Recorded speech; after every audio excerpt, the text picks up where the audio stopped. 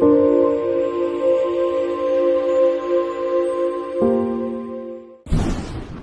good morning. It's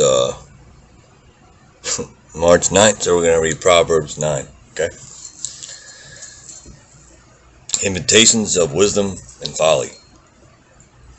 Wisdom has built her house. She has set up its 7 pillars. She has prepared her meat and mixed her wine. She has also set her table. She has sent out her servants, and she calls from the highest point of the city. Let all who are simple come to my house. To those who have no sense, she says, come, eat my food and drink the wine I have mixed. Leave your simple ways and you will live. Walk in the way of insight. Whoever corrects a mocker invites insult. Whoever rebukes the wicked incurs abuse. Do not rebuke mockers or they will hate you. Rebuke the wise and they will love you. Instruct the wise, and they will be wiser still. Teach the righteous, and they will add to their learning. The fear of the Lord is the beginning of wisdom, and knowledge of the Holy One is understanding. For through wisdom your days will be many, and years will be added to your life. If you are wise, your wisdom will reward you. If you are a mocker, you alone will suffer. Folly is an unruly woman. She is simple and knows nothing. She sits at the door of her house and on a seat at the highest point of the city, calling out to those who pass by, who go straight on their way. Let all who are simple come to my house. To those who have no sense, she says, stolen water is sweet, food eaten in secret is delicious, but little do they know that the dead are there, that her guests are deep in the realm of dead. It's a short one, short but sweet.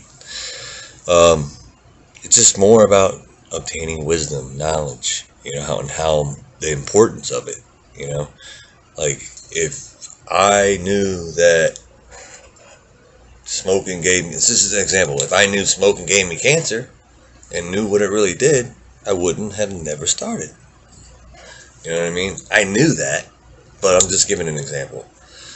I can't think of something right now as far as something that really happened. Let's say, I got a good example. Like somebody who, let's say owes me money. Let's just say somebody that owes me money doesn't respond to me, is ducking me, right? And then I gotta threaten them. You know what I mean? And I know what threatening can do. Been there, done that. But then I get a response. And like, oh, I'll pay you on such and such date. I owe you. And then he wouldn't. I said, dude, why don't you can just call me, and this can be avoided. Call me and communicate with me, because you leave it up to my imagination to think what the fuck you doing. Like, what are you doing, bro? Dude, like, I don't hate you. If you see this, I don't hate you, bro. Like, you can call me, you can talk to me. Maybe you think I'm evil or something because of the way I reacted, but don't you think you did something wrong by lying to me, and by lying big time? I don't like it when people lie to me, especially to my face. And then, like, you claim to be a believer, and I held you to that standard, bro. That's just all it was. I held you to a standard, just like people hold me to a standard. Like, I lost subscribers too. I don't have many, but I lost a couple subscribers just because I said that, anybody who believes in, if you don't believe in Yeshua, that he died for your sins and rose on the 3rd day, you will not be saved for when the time comes.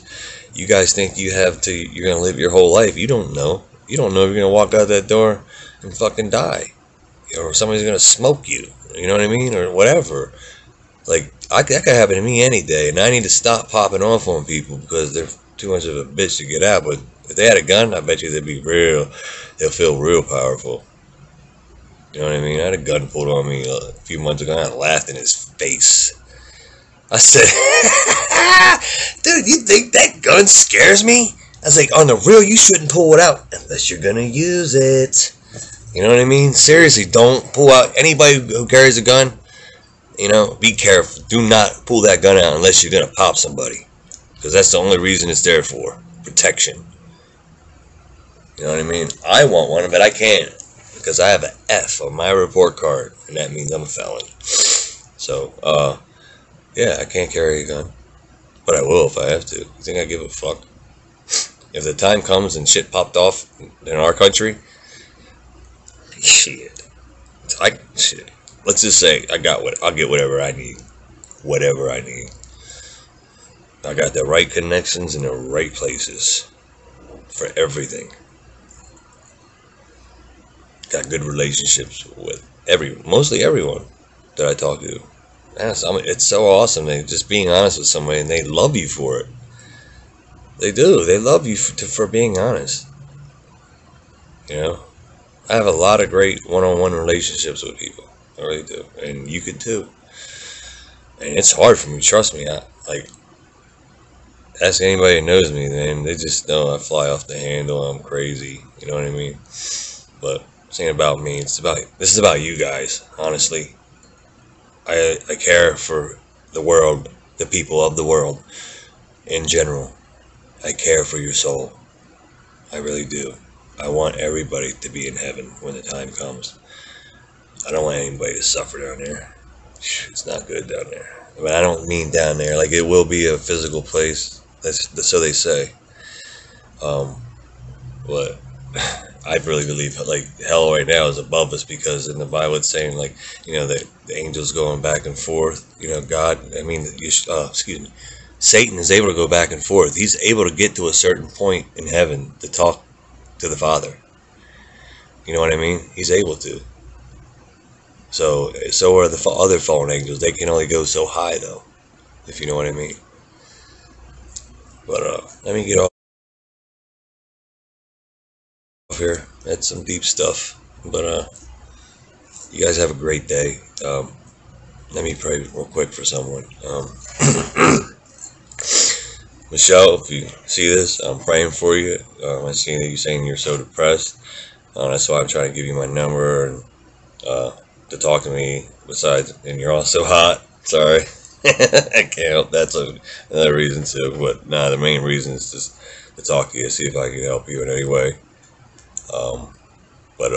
Sorry, I'm talking to her at the same time. Lord God, I pray for Melissa, that you comfort her, that you take her depression away, Lord God. Please give her the confidence that she needs to get through day by day.